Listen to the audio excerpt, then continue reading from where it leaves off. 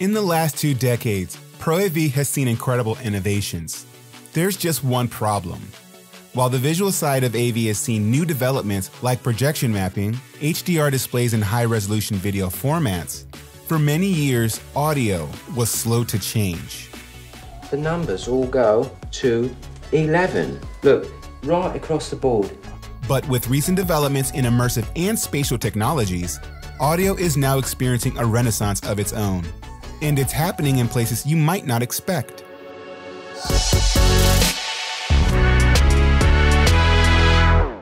I think it was in 1973 or 1974, the Grateful Dead introduced the sound wall for the first time. It was one of the most iconic installations of what sound can do in a large venue, but it was just hundreds of speakers. The speakers were large because the materials weren't at a point where they are today. They were hauling Class AB amplifiers, which was very heavy. There were copper cables that people were hauling, which was also expensive, but also inefficient in design. The old approach to immersive audio could be summarized in 4 words: big speakers, big sound. And for many years, this approach was the standard until improvements in technology began to change the way we think about delivering sound.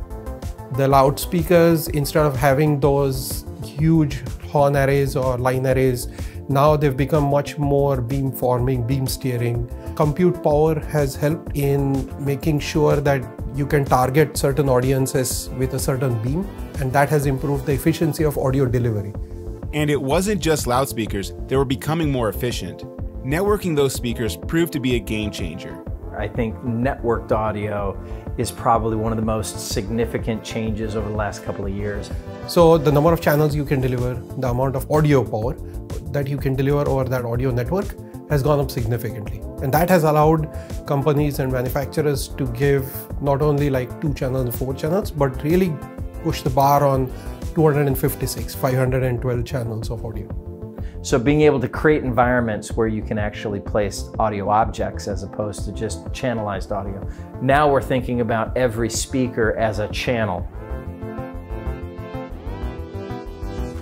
Immersive audio has been around quite a while in select applications such as cinemas or theme parks, museums. However, it has been really lacking in other areas or other verticals. Probably with the pandemic, it has all changed. The COVID-19 pandemic may have shut the world down temporarily, but it actually accelerated the need and development of immersive spatial audio. All of us crave these experiences, but we haven't been able to experience them for a long time because of the pandemic. Experiences that draw people out, go to a concert, or go shopping, or even go to the office. You know, I'm sorry, I feel like I'm talking really loud. Hello? Am I talking really loud? Can't hear you. A little comment. The office? I vaguely remember this office you speak of. But what could immersive spatial audio do for virtual conferencing? For a very long time, hybrid workers and remote workers were kind of second-class citizens. They were on the end of that telephone line. Through the pandemic, it's changed the way we think about meetings. As platforms and meeting platforms have digitized, these platform vendors are looking for ways to make meetings more natural and provide less meeting fatigue. And spatial audio and positional audio is one way to do that. All right, down to business. So R&D, where are we at? The new tech looks promising. Should be ready by Q1. New tech for rocks? Great. Marketing, what's new? Okay, so immersive and spatial audio is here to stay. But what does it mean for those who work in our industry?